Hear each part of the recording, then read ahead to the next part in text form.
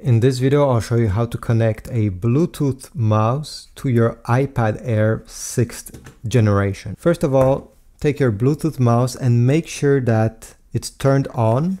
Okay, I'll turn this on. And that it's in Bluetooth mode.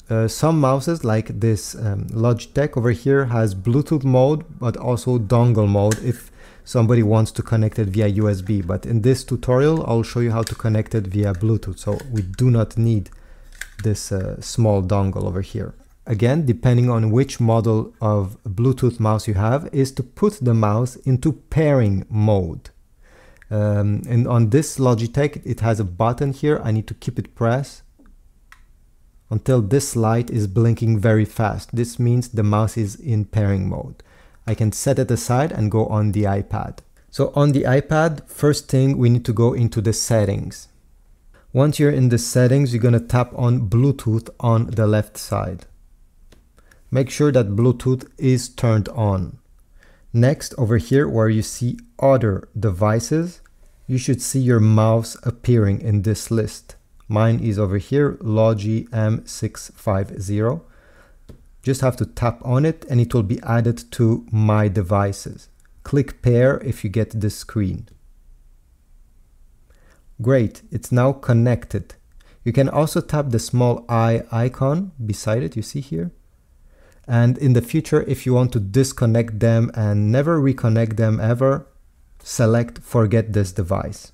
But we won't do this since I want to use it. Another thing you can do is to customize this mouse. If we go over here in the menu, again in the settings menu of the iPad, and you select accessibility and then pointer control, you're going to have access to a few different settings that you can change to make your experience using the mouse more pleasant. So over here we can have automatically hide the pointer, which means that you see this, the cursor, the pointer could be hidden if the mouse is not in use. Then we have color. We can actually change the color of this cursor to see it better. If you prefer yellow, green, red, whatever, I'll keep it to white. You can also, if you choose a color, to make the borders very white, you see, so you see it better. It's much better contrast. Then we have pointer animation. I don't suggest really turning this off. And we have scrolling speed. You can make it faster or slower, depending how you prefer. Now, if your mouse has some custom buttons, like this Logitech mouse you see on the side, it has 2 different buttons. Maybe yours has even more buttons. You can actually customize these the way you want on your iPad, just like you do on your computer. So to do so, you first need to go over here into accessibility on the left side. Click accessibility. Then click touch on the right side.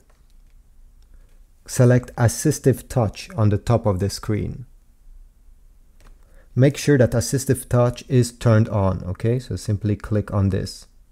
Once you turn on assistive touch, you're gonna get a button on the screen. Unfortunately, there's no way on how to program those buttons and make them work without you having this button appearing on the display. Fortunately, you can move it around, and when it's not in use, it just fades out. Okay, now what you need to do is to go down and under pointer devices, select devices. Then you need to select the mouse that you're using in this list. Then select customize additional buttons. Now it's time to take your mouse and to press your first custom button you want to program. In my case, I want to program this side button. So I'll click on it once. And on the screen, they will ask us to choose what do we want this button to be used for. You have multiple options, okay? So let me select one. Let's say I want Siri. When I press this button, I'll select Siri and then go back.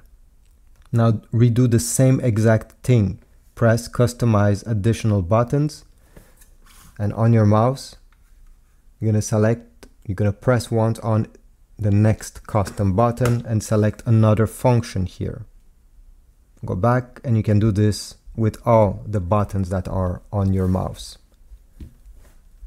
Now, if you want to delete one of these custom buttons, simply drag from the right side towards the left over here. And you're going to see the delete button. Select delete and it's gone. You can also select edit and then press this red button and select delete. You can do both ways. So this is how you actually custom the buttons that are on your mouse to be used with your iPad. I hope my video was helpful. If so, please leave a like, subscribe, comment also, and I'll see you in the next one.